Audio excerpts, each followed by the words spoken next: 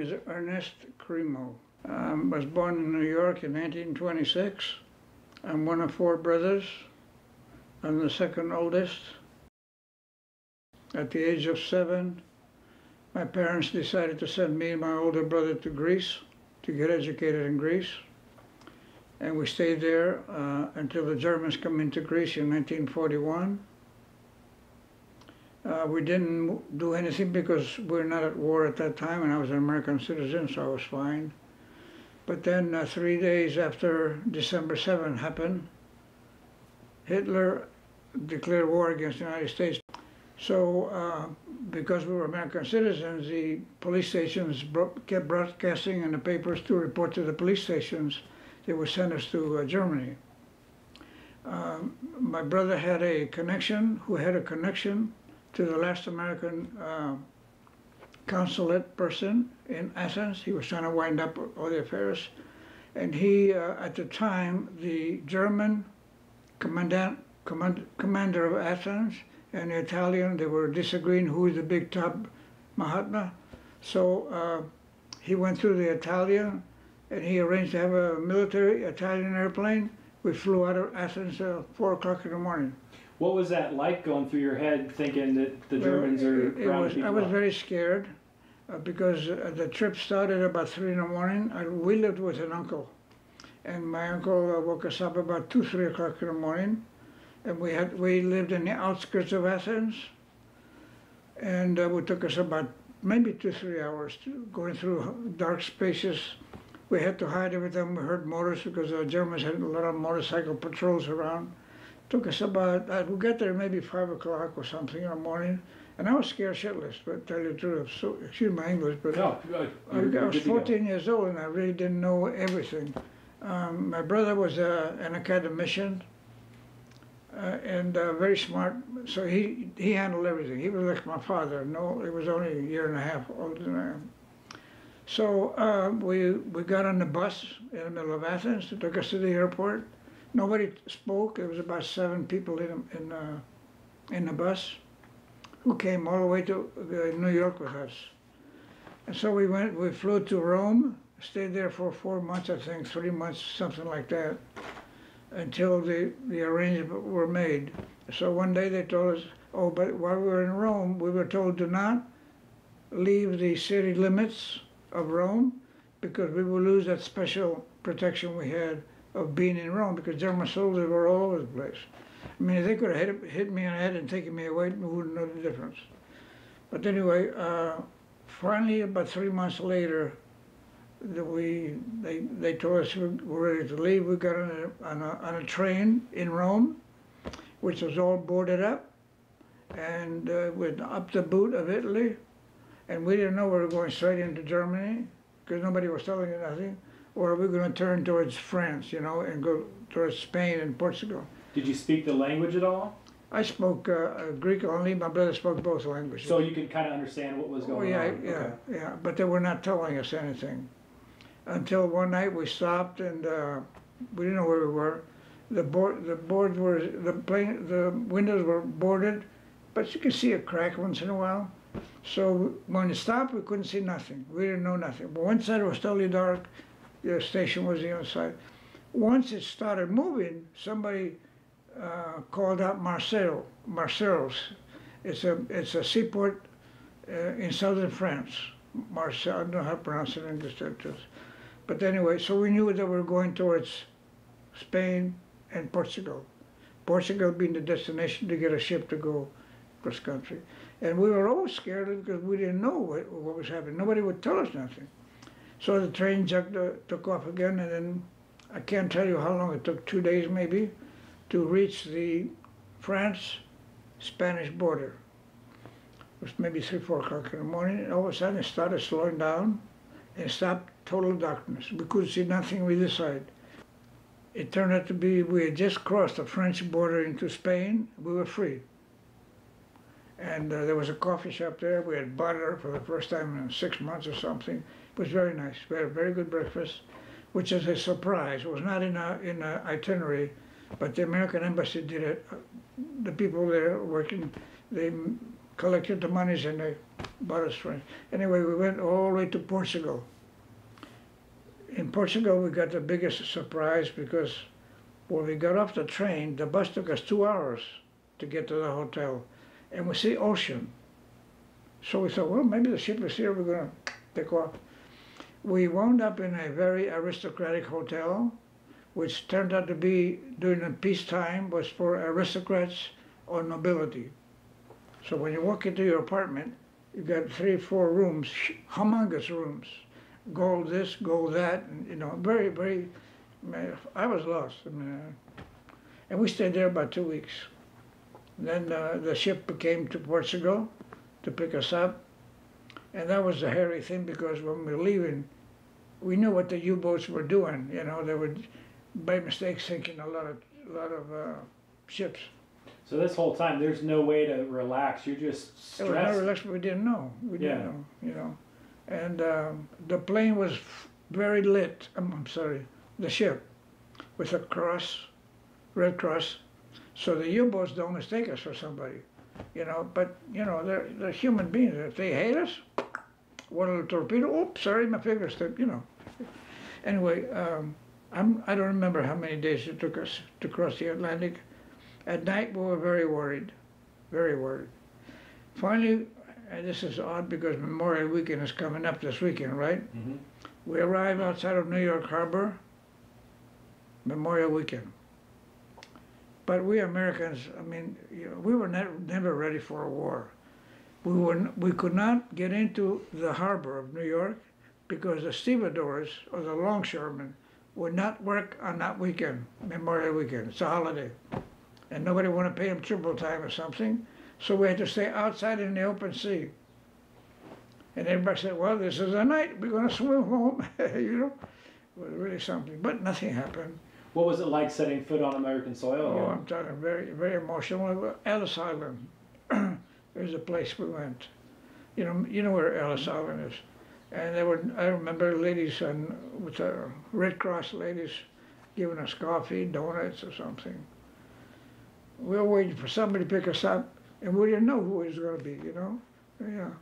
It's very emotional, very emotional. Did you have you talked to your parents that were in America still? No. When we escaped from Greece and arrived in Rome, the American consulate in Rome, actually it was the Swiss embassy took over the American responsibility, and they telegraphed to my dad that we're here, that we were free. Yeah. Okay.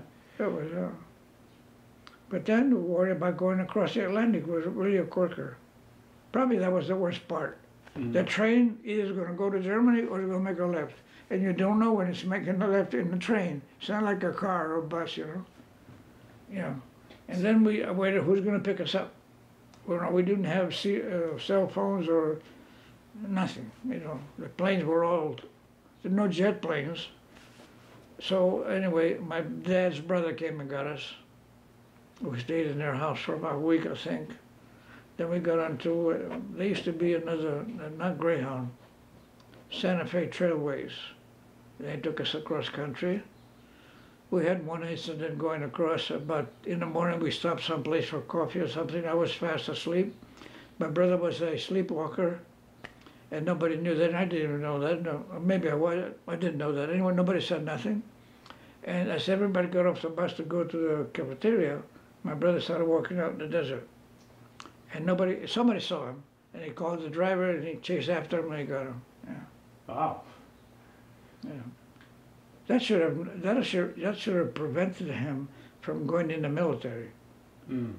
Because walking, you know, he could have walked right into the Japanese Airlines. Hey, how you doing? But, Yeah. So anyway, but we arrived in Los Angeles. The mayor of Los Angeles was here. Somewhere I have a paper of him and us, Mayor Barron. Yeah. Okay. Yeah. So the first thing I remember when we got to the United States was, I think, the first week of June. Memorial Weekend we were in New York, but in June or July, whenever the Marines invaded Guadalcanal, because I remember on the Sunday paper, my 2 younger brothers were reading the paper, and I saw the headline Marines. Of course, I didn't know where Guadalcanal is, but I remember that thing. And as it turned out, my brother gets killed in the next island right next over there. He died before he was 22, I guess. Yeah. So where were you when Pearl Harbor was attacked? I was in Athens, Greece, and I neglected to say that a week before Easter, the Germans came into Athens. We were living in the northern suburb of Athens, so the Germans come in through there. I didn't know nothing. Nobody was outside on that Sunday, and a German tank stops in a big intersection. Turret opens up. A guy comes in with his gets out with a black uniform. You know, had the skulls here, and I was scared. I don't know what the hell. And he shows me his canteen. He wants water. So I showed him a house that has a faucet outside. He got up, filled it up, started walking by. He was looking. He was a scout for the German tanks coming up. Got in a tank, took off for the center of Athens, and that's how Greece was occupied, which is a very interesting historical thing here that I know, and maybe you know this already, but because I've studied the Second World War a lot. I mean, that's my pastime. Hitler was going to invade Russia in May of 1941, and because Italy, who invaded Greece first, couldn't beat us. Couldn't beat the Greeks. He held up invading Russia to invade Greece and help his friend out. So when he started to invade Russia, it was already September, October, and you know what happened with the Russian snow. And that could have really changed the war. You know, it's a lot. Little things sometimes change the whole thing. And so the main thing is when my brother took a test for UCLA, passed the second grade. They put him in a second year, and he had never even finished high school in Greece. But he wanted to be an engineer. He was a studier. I used to play soccer in the street. He used to read the books. But it wasn't, you know, he got drafted. He got drafted. So I went in right after him. He died March 4th, March 10th, and I went in May. Okay. I just walked away from the school. I didn't go back. What made you decide to go in? Yeah, I would just want to kind of revenge or something, you know. Why wait till August? You know, I couldn't study, so it turned out to be okay, I guess. What made you choose the Navy? His last letter to me, to my brother, his name was Bill, said to me, and he must have been in the jungles at the time. It must be messy because you don't see your nose like you're some. When we saw Bungaville, all I saw was green coming out of the ocean. No beach. The damn trees are growing up right all over the place. And he said, Ernie, I know your time is coming to go in. He said, but I've seen a lot of disappointments. And that kind of put a thing in my mind. He's not happy with the Army, you know. And I'd taken ROTC at school because I thought I was going to go in the Army. And so I switched to the Navy. And my other two brothers went in the Navy. But the thing is, having coming from Greece, I was not aware of my location or where I was. I knew I was in Hollywood, California, went to school in Hollywood, but I didn't know nothing. So when I went into the Navy, my dad took me down and signed some papers, and he said, well, you're going to go down to San Diego Naval Training Base. I don't know where San Diego was. It could have been east, west, or whatever. There was no, you know, I was kind of a lost kid. I was a foreigner. So, and at the same time, when we started training landing, we went to a place called San Luis Obispo, which is north in California, but this side of Frisco. Yeah, I think it's this side. And we trained a landing, and it was a little small, big rock, just like later Iwo Jima had a big mountain. Mount Suribachi? Mount Suribachi. So what was it like leaving the comfort of home, going to boot camp? Terrible. Terrible. I couldn't swim, so that when they put me up in a 30-foot stand, instead of jumping with my feet down, I went, bam! Everybody, the two guys dived in, the guys that were supposed to save you. I passed out. Was it belly flop? It was like a belly flop, yeah. Oh. I just went straight down. Nobody said nothing to me. Everybody knew what they got to do, but I don't know that. I'm a kid from Greece. I don't know nothing. And that lasted 30 days, I think, the training. And I went home, but I still didn't know. And even when they told me I'm going to San Francisco, I didn't know where San Francisco was. You know, I mean, is it this way or that way or this way? You know, yeah, I was very totally lost.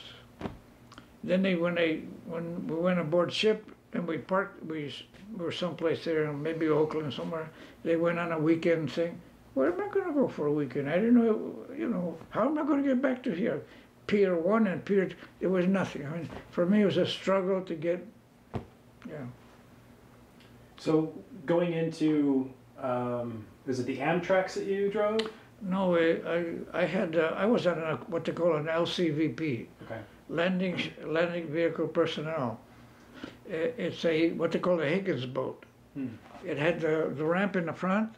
It's a plywood boat, but it had on this side steel for the soldiers not to get hit by bullets. But the bottom, the rest was all plywood. So what was that training like up in San They Luis sent me to Obispo? Coronado for that. Okay. And everything was new to me. I mean, I just didn't, I had to wait for somebody to do something because they were giving instructions and my English wasn't good enough yet to pick it up, you know. Yeah. But the training, I liked the training, it was fun. You should dump in water, you know, water. Coronado over there, Camp Pendleton where the Marines are. There's a lot of sand over there. We used to train there a lot in Coronado. Yeah, then they signed us the ship. The USS Missoula is a ship, it's what they call a Liberty ship. And the people from Missoula, Montana, had what they call a Liberty Drive. They would buy what they call Liberty bonds, and that money was enough to buy a ship. You know, Kaiser made those ships. Yeah. And then when I left, I was really lost from the ship. San Francisco, it was all darkened and everything. Man, for me, everything was very hard to, I couldn't, my brother was like a father to me, you know. So I kind of lost it, I don't know. So being in an area you don't know, and then on top of that, it's blacked out because they're scared of the Japs attacking. Everything's blacked out, yeah. That had to add another level of stress to everything. Yeah.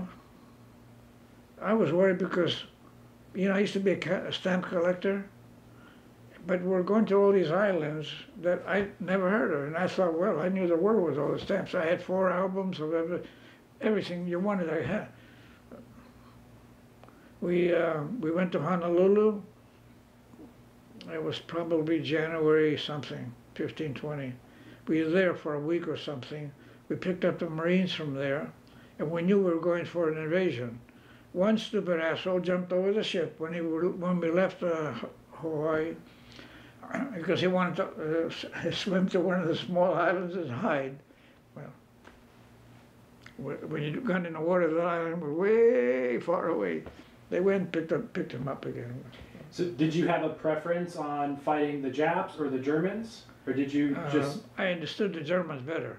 Mm-hmm. The Japs were just something, they hadn't done anything to me. Did you... You know what I'm saying? There were no Japanese in Greece and no Orientals in Greece. Greece is a very religious country. They have churches all over the place, little small ones. Very few blacks that come from Kenya because some Greek monks or, what do they call those guys? They go to other countries try to teach their religion. What's the word I'm looking for? Missionary? What? Missionary? Yeah, missionaries, you know, like the Mormons do. And so there are some blacks there. They speak Greek as better as I do, you know. But when we picked up the Marines, I mean, that was scary. Because now we're going someplace we don't even know. And on that ship, there's 26 boats. I think they're 26. Mine was number 12. And you just don't know what's going to happen, you know. Finally, about the 3rd day, they told us we're going to invade Iwo Jima. Well, I had no stamps with Iwo Jima because they were part of Japan, you know. So I didn't know nothing. Was that your first experience? That was my first experience. Wow. And then, because we had to we got into the boat. There were 4 crewmen on the boat. I was not the coxswain, somebody else. I was one of those 2. The ramp was by a wire, it was uncoiled, but there was 2 hooks to hold it. and we had to climb on the gunwale and release that so the ramp can go down. But nobody picked us up, you know. Yeah, and so, but when we, there's, I don't know whether you know this, but these landing crafts that we had, the boats, they become in a wave of 10 or 12, and each wave is governed by an ensign, like a second lieutenant in the army. And when he goes this way with his flag, we all gun the engines, and you're going, with the land on the beach, you gotta go fast. Otherwise the waves turn the boat around and damage the propeller, and then they're obsolete, you know. So what was it like leaving the darkness of the ship, going out into open water to the island? It was kind of exhilarating, to tell you the truth. We tried to look over there. I kept looking, all we saw was an island with a Mount Suribaki there. One of the most interesting things happened later in life. I was reading a book called The Flag of Our Fathers. And in that book it mentions my ship, the USS Missoula. The guys that raised the flag were on my ship. They could have been in my boat or the next one, who knows. But it's kind of, you know, it's just one of those things. It's nothing special, but it is special, you know. I could have said goodbye to him, who knows. What, do you remember what wave of the invasion you were on? I was in a third wave. Okay. The first wave was some kind of an Amtrak. The Marines have some kind of a thing that goes on land, and Amtrak, they call them ducks, I think. Third wave. Okay. So what was it like when dropping that? Was exhilarating. When we gunned everybody gunned I wasn't driving. They were driving, they gunned the engine. It took off, you know. And the bottom goes down deeper and the ramp goes up. But there were, I forgot, 26, I think, Marines in there or something. Young people. What a shame. So when you hit the beach? When they hit the beach, we unhooked the thing, the old hooks there, and the ramp goes down. There's a guy in the back who's actually the motomatic of the crew, a mechanic I should say. He's the one that releases the ramp. And out they go. I mean, you gotta have balls to do that, I'm telling you. Yeah. I mean, I was scared. Can you describe kind of? It's very emotional because you wonder. In fact, before we pulled away from the thing, but they called us back because guys got hit. We had to take them back to the hospital ship. And I'm looking to see, and I couldn't tell, were they on my boat or not? You know, it's kind of an eerie thing. 18-year-old guys like me, you know. It's yeah, it's not very nice, not very nice. But they are the heroes, the guys that go in there. They know that some of them are going to get killed, but they go. Me, I'm nothing. We pulled away from that beach so fast, man. Because you got to get away from it because the next wave is coming in. What was it like coming back to the ship and then getting your next load of Well, guys? we took back some casualties, and we headed for the hospital. There's 3 hospital ships that were out 10, 15 miles, and then those boats were flat. So you know, going away, it's kind of seasick. I got seasick a little bit. I didn't smoke, and the guy said, "Okay, Greek, take a smoke. You'll be okay." I took one smoke, and I coughed, and I threw the damn stick away. I don't like smoking. Sorry about that. No problem. So getting the rest of the guys, the boats have got to already have. So we were on the sea for 5 days and nights, no shower, no nothing, because we had to bring back guns and food and whatever else I wanted. Actually, I got to say we're at peace after the second day, because especially the Japs that were hidden in Iraq, Mount Suribaki, they had the cement doors that were open, and they would just throw out mortar shells to try to get the boats. Because if it hit the boat, we're all goners. We had a life jacket on and so forth, but in Nojima, there's no beach. The water comes up, and then it was ash. What do you call that? Volcanic ash. Volcanic ash. So for the Marines that dug into foxholes and got into their mouths, it was terrible. It was terrible. I really felt sorry for those guys. I was really glad I was not in a Marine. You know, I really was. I'll salute them anytime. met one guy the other day. He was a Marine recon, I think in Vietnam. Man, I wouldn't want to do that. War is hell, you know that? It's war. It doesn't solve nothing. The countries are still here. Japan is here, we're here. It's anyway, we went there, we were 5 days in the water. Then they pulled us away, and the ship got orders to go down to New Hebrides. And my God, I didn't know who New Hebrides are. I knew we were going near Australia, but, and going down there one day, I don't know, 10 o'clock in the morning, the speaker says, on our starboard side, 5 miles away is Bougainville. That's where my brother got killed, maybe a year before that, you know. All I could see is palm trees coming out of the ocean. We went down to the Hebrides, we picked up the army, and we come back and we made the invasion of Okinawa, April the 1st. That one was not scary for us because we had no bullets coming our way. The Japs evidently retreated into the hills. They were going to fight the Americans like a war of attrition, you know. And so it wasn't really anything.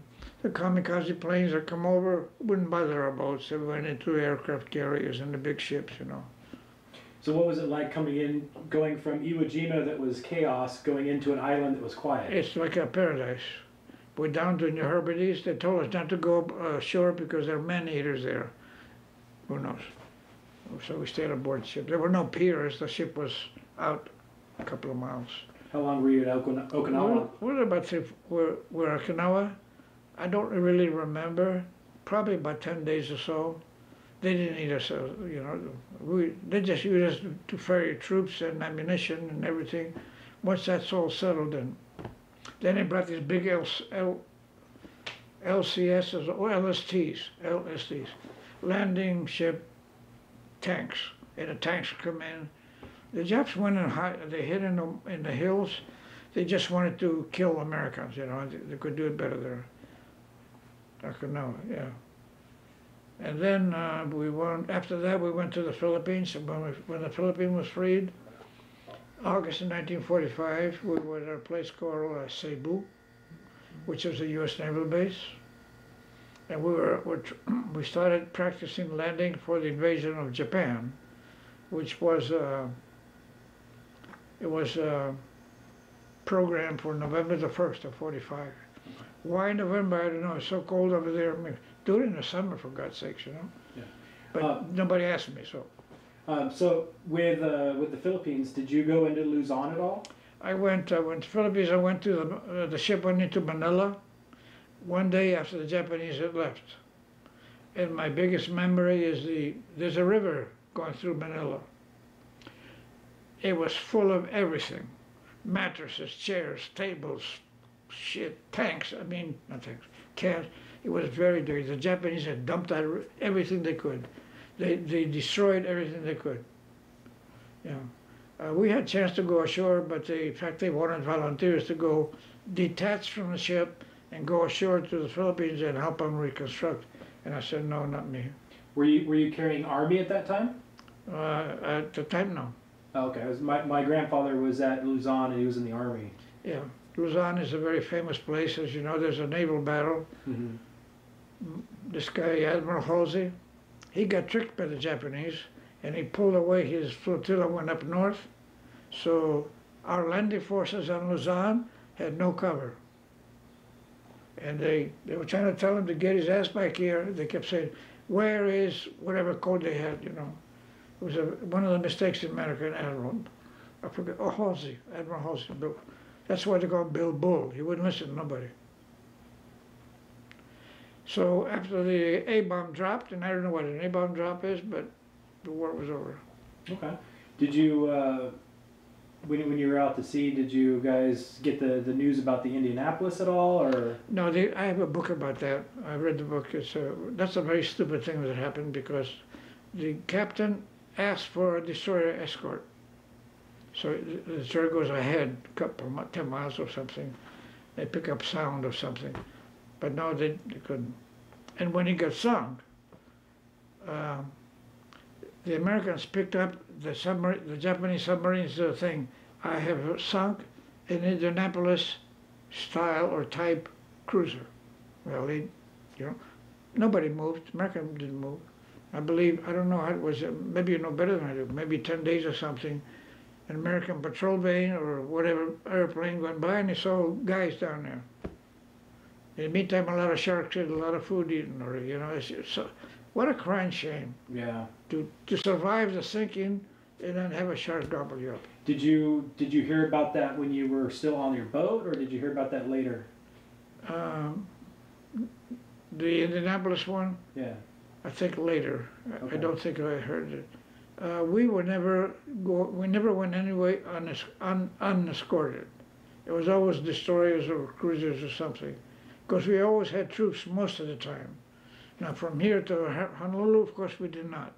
After that, I picked up the Marines, and then when we left Iwo Jima, I think we took some casualty of somebody, 2 Herbities for rest. That was a place for rest there, R&R, recuperation. It was a wasted war. Oh, they all are. They all are. You know, in my way of thinking, because I've studied a lot of the wars. War is, somebody said war is hell. It's not hell, it's stupid. Sometimes I think it's God's plan, because if no war, nobody gets killed. We'd be bumper to bumper here. I mean, elbow to elbow. Come to think, I mean, millions of people. And that's some kind of cruel thing, but God knows what he's doing. I believe that. So where were you when you heard that the Japanese had officially surrendered? I was in Cebu. We were training in the Philippines. We were practicing, and we knew November 1st we were going to have go up there. And this is what I was told. The Japanese were they knew we were going to come to Ijima. I mean to Honshu. Honshu, I think, is one of the big states, the counties or whatever, to invade them. I lost my train of thought. Oh, they train kids. You know these belts that the Arab are doing now? They have something they can push a button and blow themselves up. Kamikaze, they call them. Kamikaze. Well, those kids were trained to go in the water.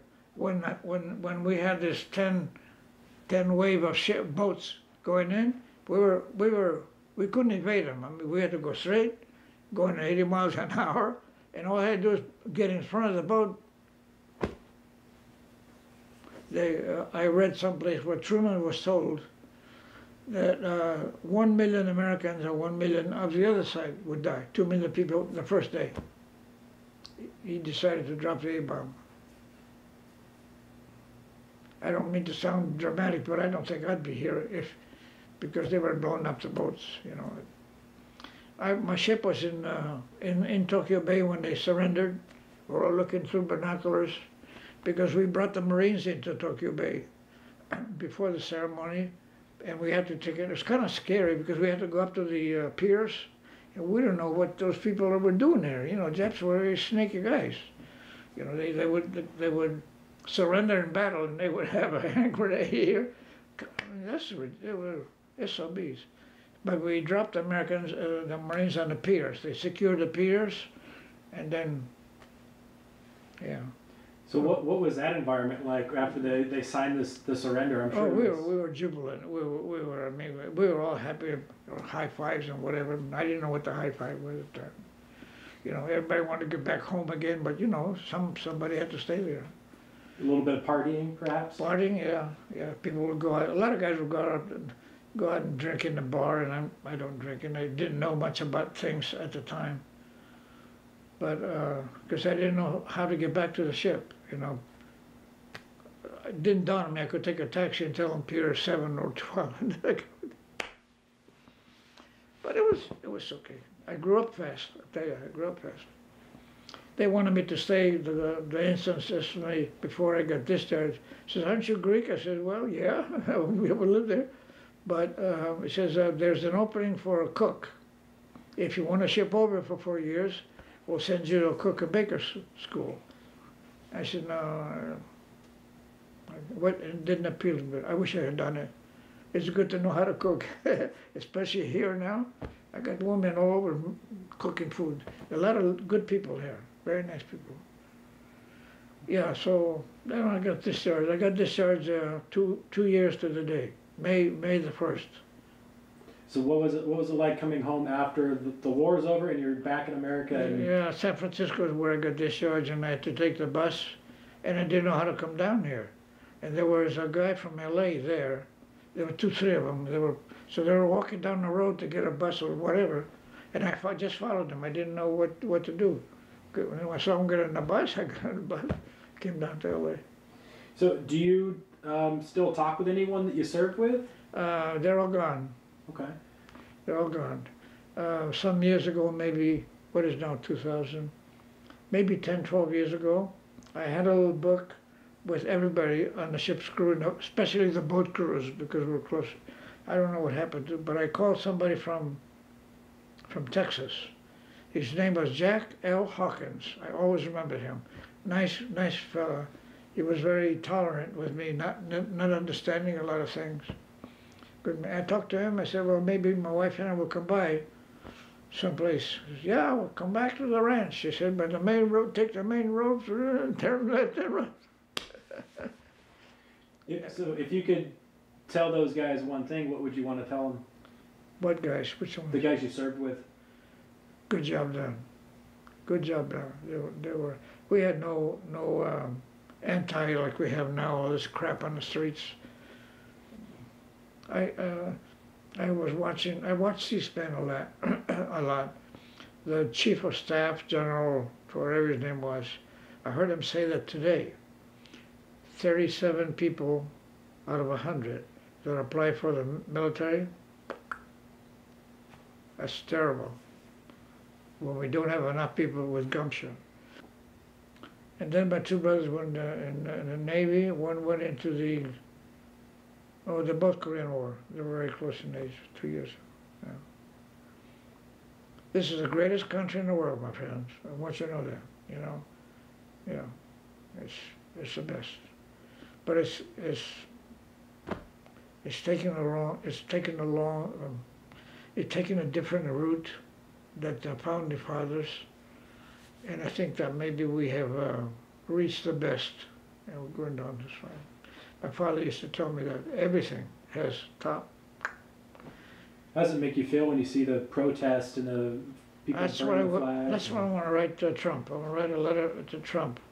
And if you give me an address, I'll send you a copy of it when I do it. You'll see how I feel. I'm very pro-American, pro-Trump. The last good president was Eisenhower. We had peace, no problems. It's a good country to be from. That's why everybody's dying to come here. They don't go to Russia. No. So what would you want future generations to know about your generation? To appreciate what we've done, and they don't. I have the youngest one telling me, Dad, you don't know what you're talking about. You're too old. He told me one day, I'm a hood. I'm a hood. And I've never heard that. But then I do notice these kids, that they wear this thing, maybe that's a hood they're talking about, I don't know. And without weed and whatever else, they can't function. The schools are at fault. The schools are at fault. In Greece, for instance, in high school you take math, algebra, trigonometry in high school. They don't know what they're doing there. You got to go to college to get trigonometry. That's why when my brother, who was killed, came here, they gave him an entrance test. Trigonometry was nothing for him. Put him in second year. Had he never gone to Greece, I think he would have never been a soldier. He would a private. He would have been an officer because of his brain, which means he would have been someplace else. But this was his fate, you know. I mean, I accept that. God had it willed that way. If you could tell your brother one thing, what would you tell him? I don't know.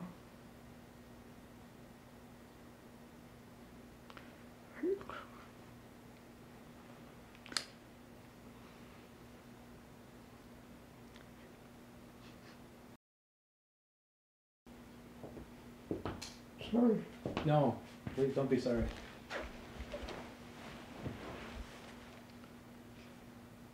He never finished high school, and he passed UCLA second year. Me, I was a dummy. Yeah.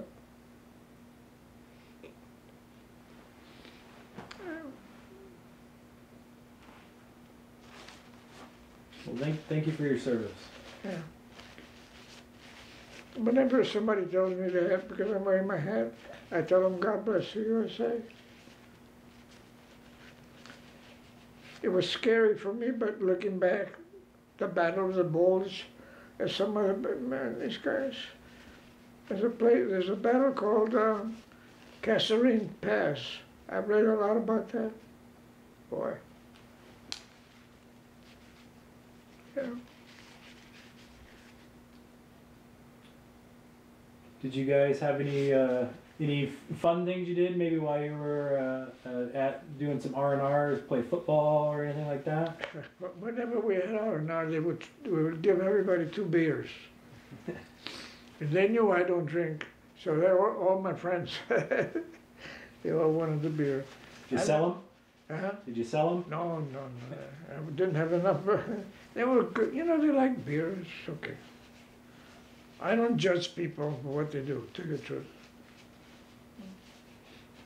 This guy there was, there's a picture there with me and another guy that was in Honolulu. He was 44 years old. What he was doing in a boat crew, I don't know. His name was I.V. Hunt. He was an Indian from Oklahoma. And man, he was a good guy. He took me out like a father to a son. Yeah. Yeah. You got any questions for him? No, I was just listening. It's a school. The schools are not doing the job here. I put 4 of them through school. The youngest was 4, and the oldest was 9. So you understand, in Burbank, no homework. And one day they would tell me, "Oh yeah, we got finals next week, so there's no homework." That's when you need the homework, stupids. I mean, come on. What are you going to do? One is in construction. I'm happy. He became a cook. The youngest one is out. He's gone. That's the one that always calls me for money. Looking back on it, is there anything you would change or have done it differently? I probably would have stayed in the Navy 20 years. Mm-hmm.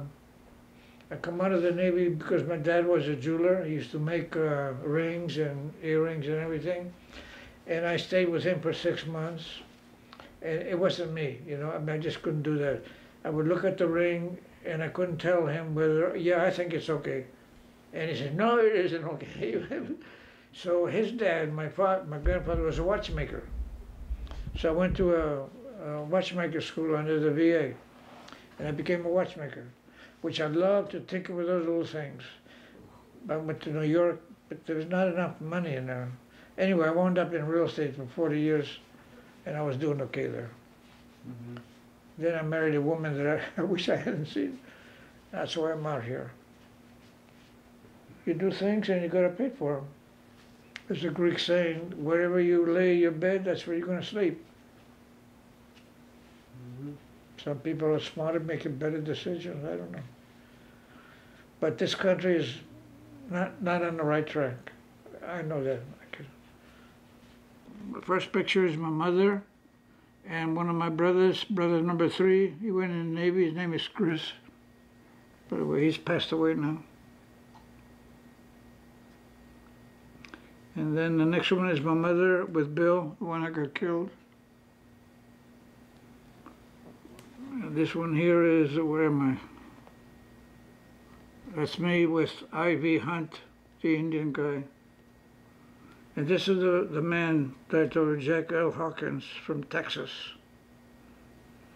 This is me in the back of the house in Hollywood. That's me also. This is the USS Missoula APA 211. And this is me driving the old Higgins boat. And I don't remember this guy's name, but he was part of the crew. Where are we here? This is a picture taken in Greece in 1939. Can you get it from there? Yeah. All four of us. I'm the second one, and the one across the way is here's the last one, Peter. The first and the third are gone. And here is the four of us in Hollywood in the backyard. This is before he went to the Army, Bill. And I'm down here. Where did I miss? This is my dad and me. And this is me and my mother. I just got him out of the album. I figured that nobody sees him in the album, put him up there. When the train left France and entered Spain, Spain was neutral then at the time, so we were free from the German oak, so to speak. And he said to me in Greek, "Tos kasame," which means we have escaped. And this was done by a friend of mine from Utah, you know.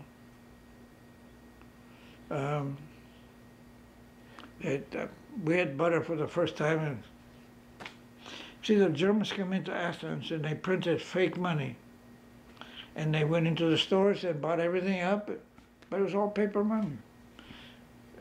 We were in Greece 6 months with the Germans before we left.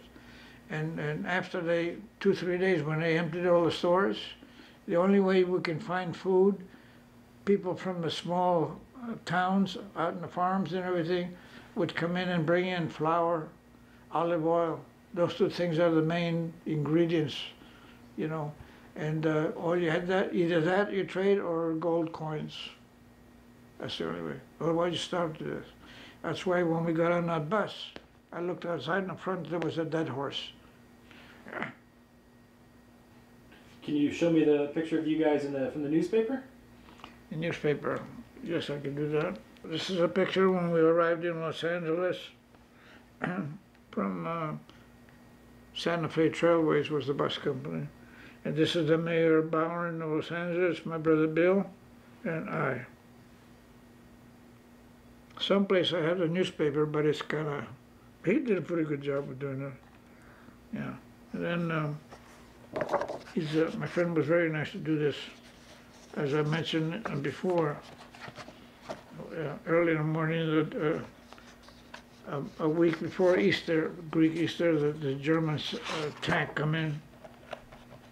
I don't know what it was. This is the bus that we walked through the dark to pick up. It wasn't as modern as that, but it did the job, got us to the airport.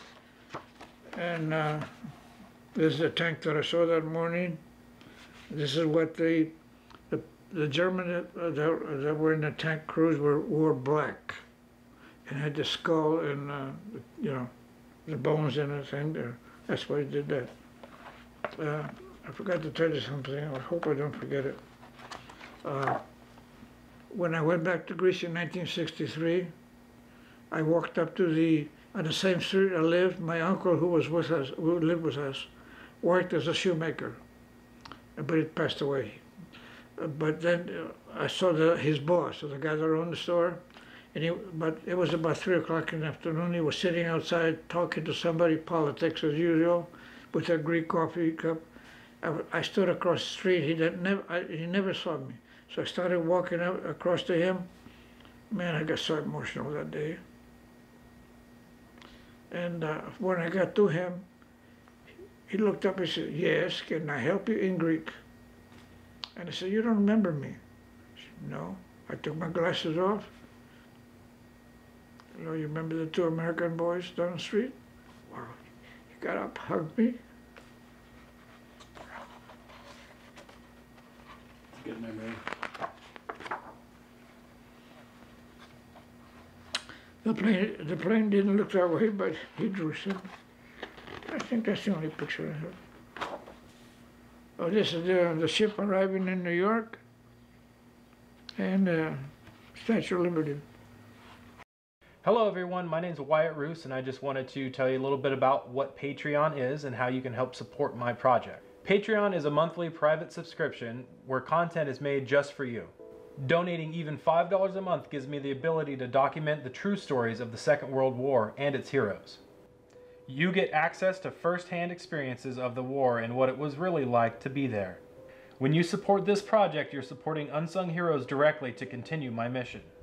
With your support, I'm able to spend more time on meaningful work that will have a positive impact. Join me on Patreon and let's not let our heroes be forgotten. So come on this journey with me and experience the true stories of the Second World War and its heroes. Thank you very much for watching this video. I have to go get ready and do an interview with a Pearl Harbor survivor. And you know what? Why don't you come with me?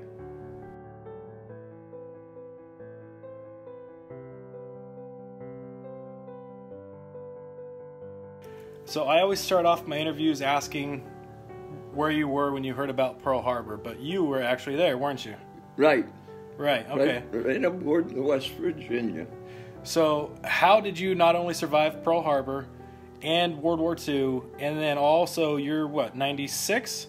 97. 97. So how did you make it that long? My faith and trust in the Lord Jesus Christ. Wow. The power of the Holy Spirit is what guided me in everything I did and said. Wow. Thank you for taking your time out with You me bet. today. I appreciate it. You bet, Wyatt. Follow me on these interviews that will take you to the past through the eyes of these amazing veterans. For full interviews and to donate to Unsung Heroes Project, please visit the link below. Your donations, likes, and shares, and social media support are greatly appreciated. God, we don't know what our fate might be. We only ask that if die we must, we'll die as men would die, without complaining or pleading, safe in the feelings that we have done our best for what we know is right. Dear God, watch over us, our families, watch over us in the fire ahead, and with us now as we pray to you. Move out.